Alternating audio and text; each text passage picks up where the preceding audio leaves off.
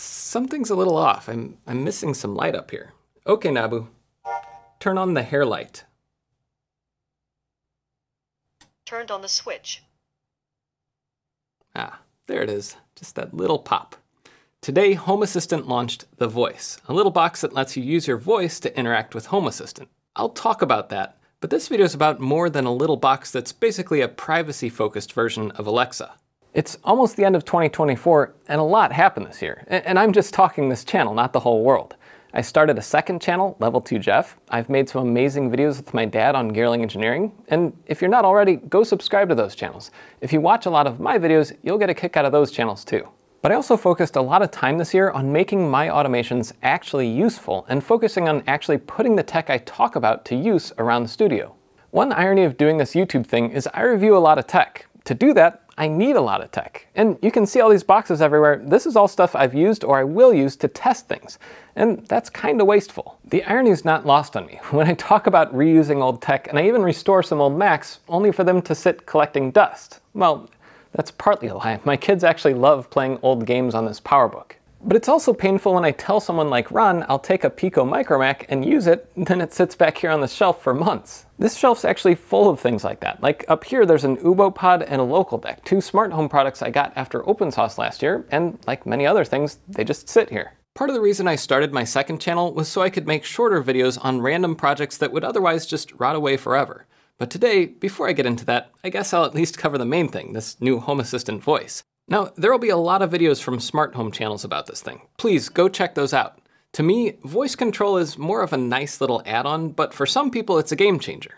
But my main thing is I try to make my automations seamless and transparent. Take something you do every day and find a way to automate it without having to think about it. Like in the morning, when I turn off my security system, it automatically turns on all the lights and sets the HVAC temperature to a comfortable range. Or when I come over to this recording desk, I press this button and the lights and recording stuff turns on. Same thing for the workbench, or for my 3D printers. I can still do all this stuff by hand, and I could automate that through voice, but even with a completely local solution like this, where all my commands stay in this building, it's using a lot more resources compared to just pressing a button. Plus, when Red Shirt Jeff's around, you just can't trust any AI, even if it's local, all the time. Okay, Nabu. Unlock the studio door. I'm sorry, Dave. I'm afraid I can't do that. So for me, I guess this thing's a necessary part of the ecosystem, kind of table stakes for home automation nowadays. But if I'm being honest, it's not really that big of a thing for me.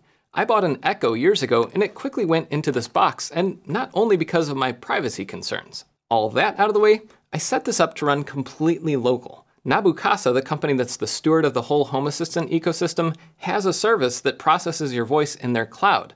But on an old Compute Module 4 like the one I installed in my Home Assistant Yellow last year, voice commands only take about 2 to 3 seconds to process. Okay, Nabu. Turn on Studio A lights.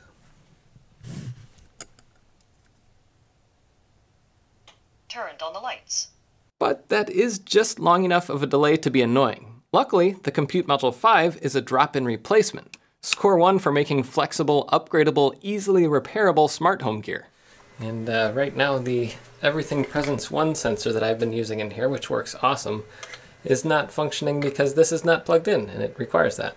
Luckily, since I designed my smart office to be actually smart, I can always manually override with a physical switch that doesn't require any internet or network connectivity at all. Anyway, let's get this plugged back in so that we can do automation. Ooh, one-handed Ethernet plugs are not the easiest. So with the upgrade in place, I could run the same commands like turning out the lights, and it only took 1 to 2 seconds instead of 2 to 3. That's more than twice as fast. Okay, Nabu. Turn on Studio A lights. Turned on the lights. And technically, I could run the AI models on another machine, like my Pi 5 with an eGPU, and get that down to like tens of milliseconds.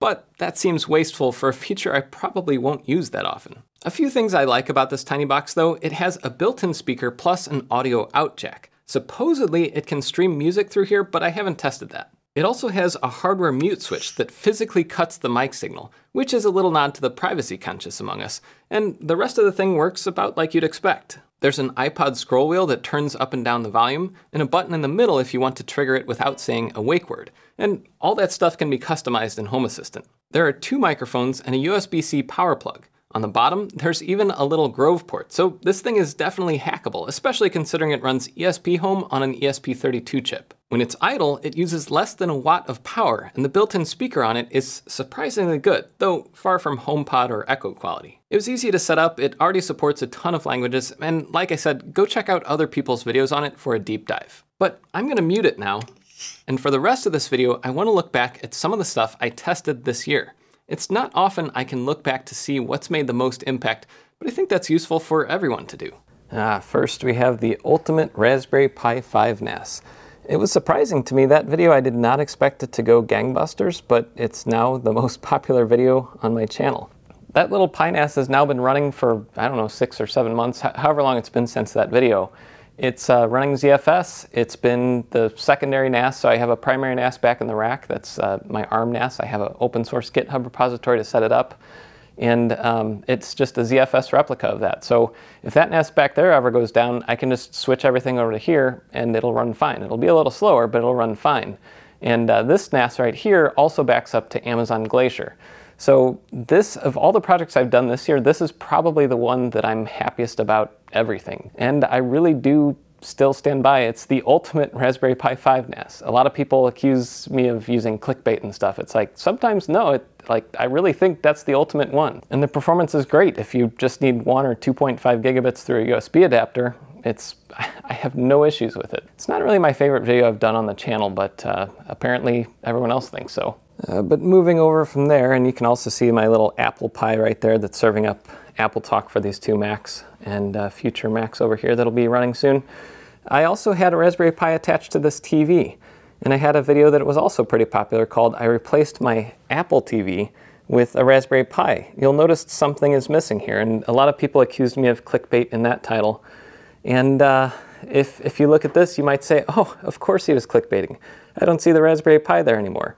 The reason it's not here is because I needed it for another project, which will be coming soon. But I still use it rather than the Apple TV because it's easier to get media onto it. It's easier to use it on the network.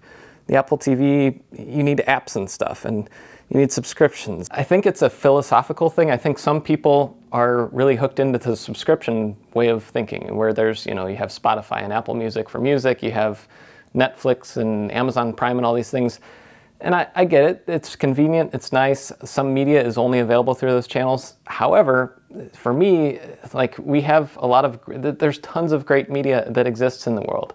A lot of things you can get really cheap on eBay, used DVDs and stuff. You can go to libraries and rent stuff.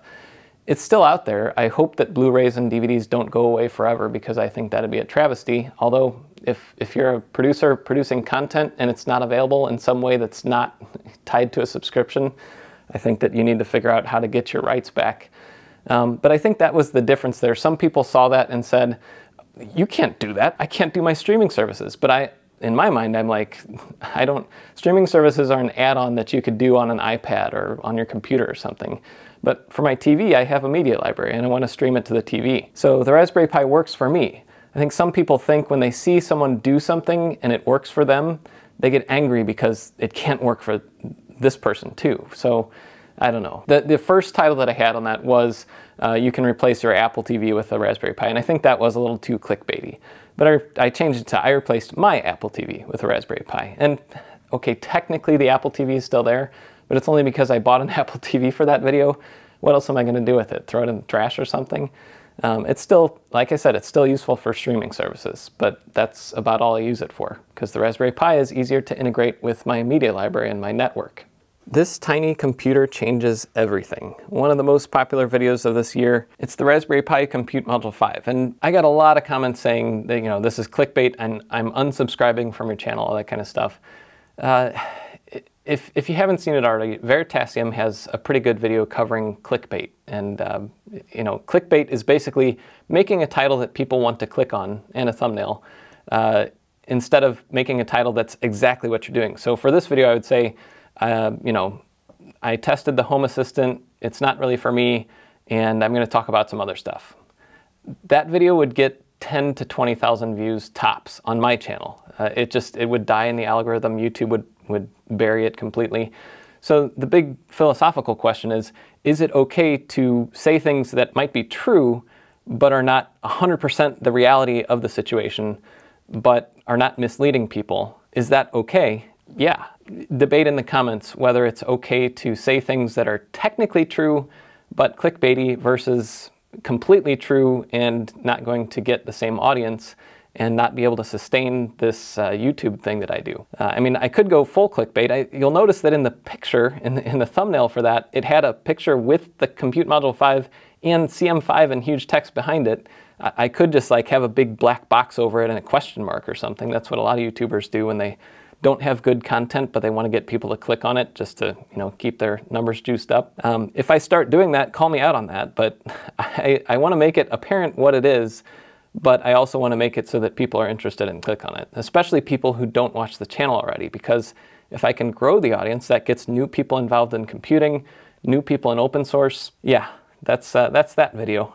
When did Raspberry Pi become the villain? I have this little box of mini PCs. There's the GMK Tech from there. That's the N100. The Windows Dev Kit 2023. There's a little Lenovo tiny PC. I have a few more elsewhere. I even actually just bought this. There's a Minis Forum MS01, I think it is, with the GPU dock underneath it.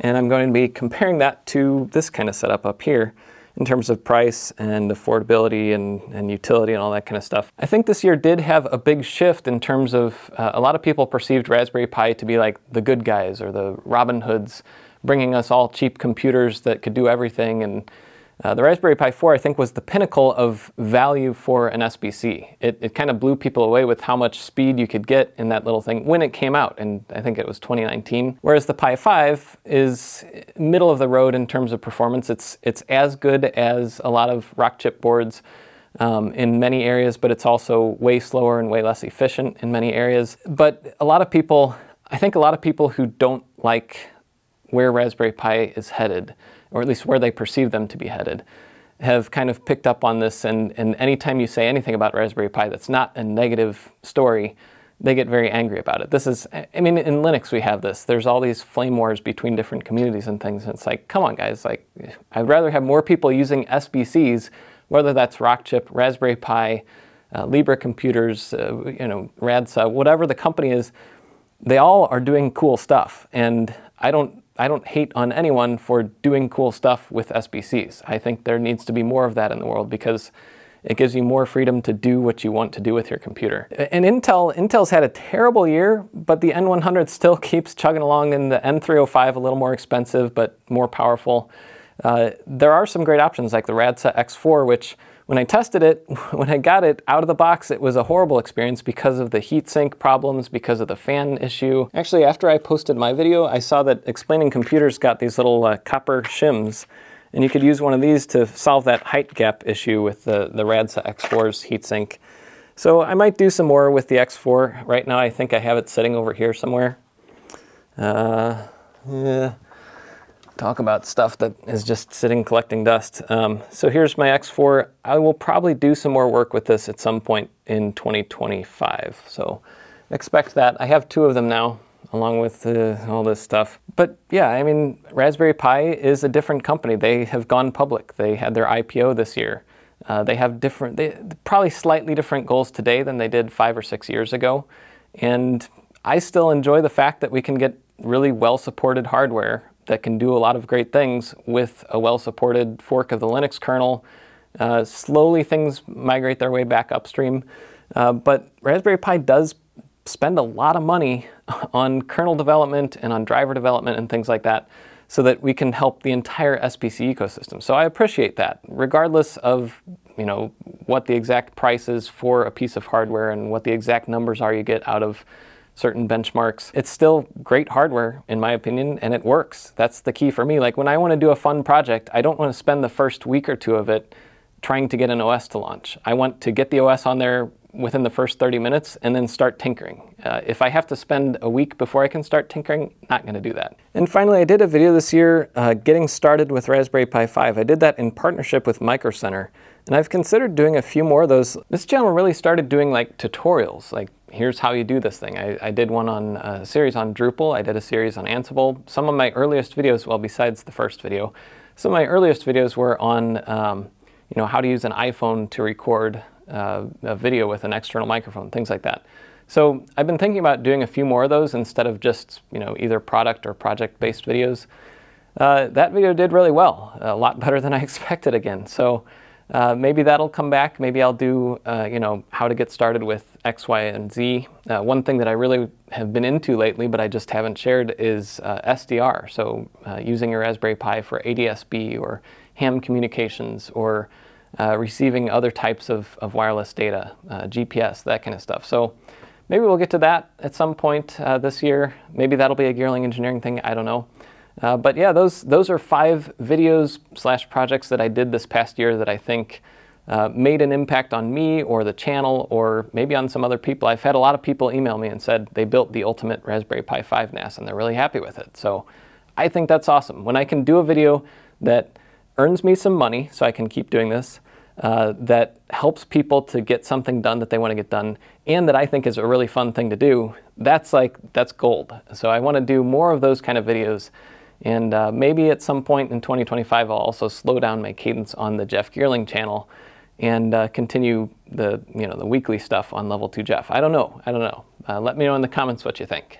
Those were just a few things that I think made a little bit of an impact last year. And I feel like ARM and RISC-V are both in an interesting place right now. I'll be posting a video about the Thelio Astra, a record-breaking ARM workstation, and Sci5 has the P550 chip that I hope to cover next year. A lot of amazing stuff is happening, but at the same time, there's so much tech that's already here that I'd also like to cover. Like my old Minolta film camera, or this old Canon Mini DV camera, the camera I used to record my first YouTube videos back in the day. But those videos will probably wind up on Level 2 Jeff, so make sure you're subscribed. This video was a little weird, sorry about that. It's not just about this little voice box, so thanks for sticking with me to the end here. And huge thanks to everyone who supports this channel on Patreon or GitHub or with a YouTube membership. It means the world to me and makes it so I can do more videos like this one without getting paid sponsors. Coming up to the end of 2024, I'm a little tired. We had our new baby 3 months ago. Raspberry Pi's been launching new products practically every week since then, and I have 3 massive projects underway that I'll get to soon. So this video is more just to wrap up 2024 and wish you a Merry Christmas and whatever other holidays you might celebrate to end this year. I'll probably post another video before 2025, but if not, until next year, I'm Jeff Geerling. And I'm editing this video right now. I just realized I never said what the price is or when it'll be available or where to go. They're gonna be selling it through different retailers. It's gonna be $59 and it's supposed to be available today, December 19. So they have a full live stream where they talk about it and everything. I will try to link to that below too. And for those of you who enjoy the bloopers on this channel, here you go. I guess I'll at least cover the main thing. Notifications. Turn on hair light.